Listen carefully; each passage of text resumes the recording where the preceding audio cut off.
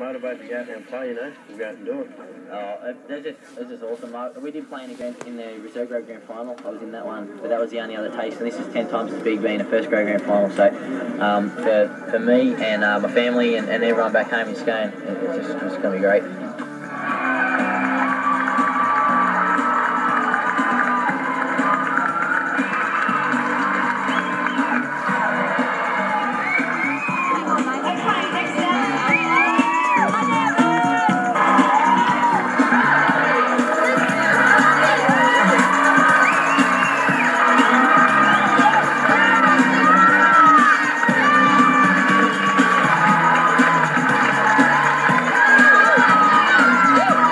We always said, you know, imagine how the town would be the week if we made the grand final, and mate, it's been unbelievable, you know, but not surprising. You know, I think everybody, when we got up on the weekend, braced themselves, they knew it was coming. I'll be jigging for a week if I do score a winning try. You know, our team is 70% local blokes.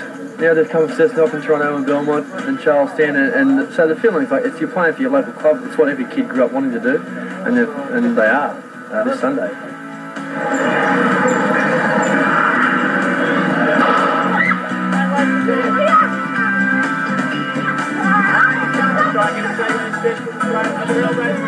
Can you please sign it?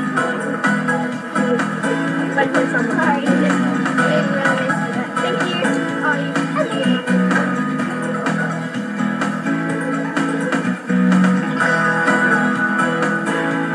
Everyone would love to be part of what's going on in Newcastle right now. That side, they've played wonderful football all year. They've put up with the right now. That side, they've played wonderful football all year. They've put up with the conditions, the crowd, 6,000 and 7,000 in pouring rain. They've driven down the highway 3 weeks in a row. I'd love to see them go home happy on Sunday. Oh, mate, obviously my heart tells me that, you know, I really love to see Newcastle win it. My heart says Newcastle, but I think it says me.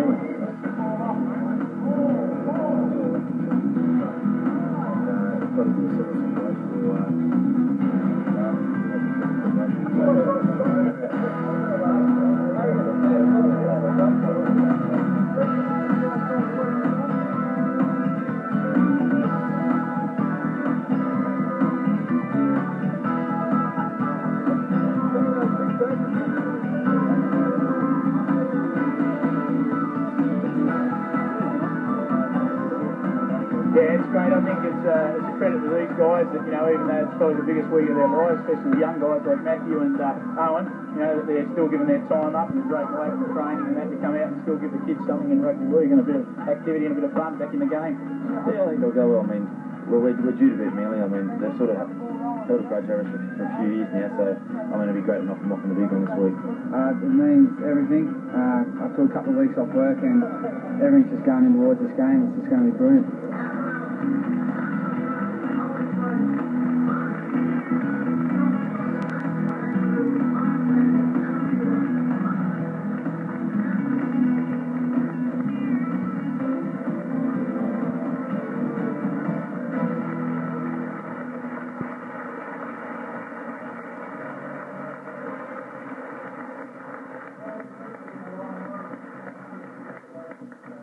Well, Malcolm, from the coach's perspective, how's the build-up to the grand final been this week for the Newcastle Knights?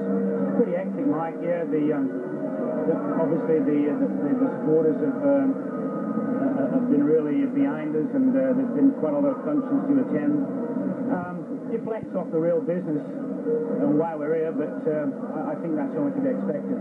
Have you had a chance to really concentrate on the game, the build-up, as far as the playing aspect is concerned, or have you just been soaking up the atmosphere? I think... As far as the playing aspect is concerned, or have you just been soaking up the atmosphere?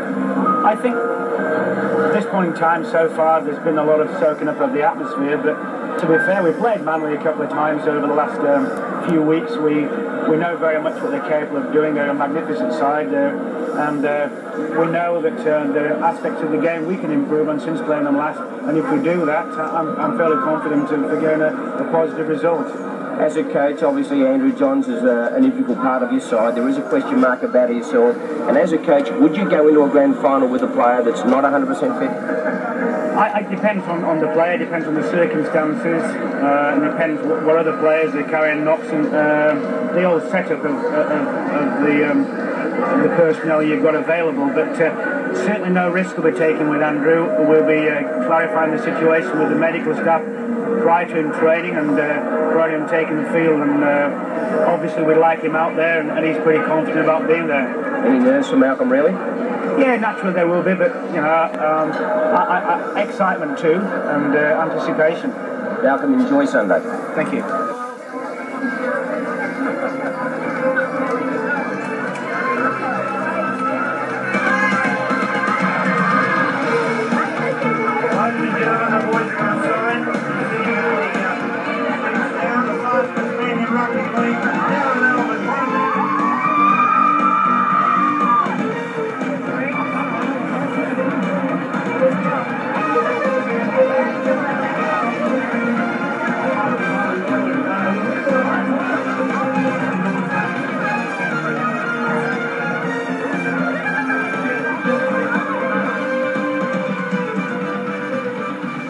Tony, first of all, congratulations. Being one of the originals, this grand final's got extra significance for you. It does, Mike. Yeah, we've myself and the boys and those that have come and gone have worked very hard for this day, and those that have come and gone have worked very hard for this day, and we hope to do especially well.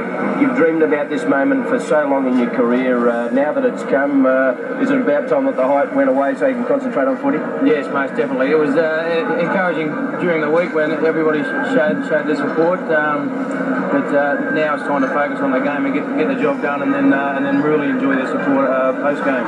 What about people painting their houses and the sausage rolls and the red and blue cakes and beer? And oh, it's brilliant. I recall in the first year with the whole team of originals when we used to dream about this day and this week and the post-match events, and it looks like it's all on track, and hopefully we can enjoy the whole dream. But savour the moment. Good on you, Mike. Thanks.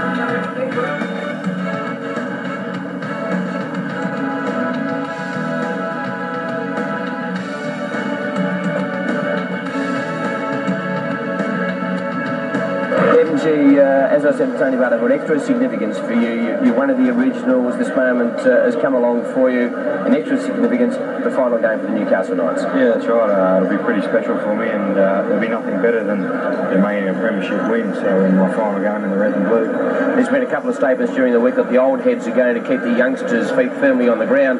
How are the old fellas handling it? I suppose you just have many nerves. No, not really. It's been pretty good, actually.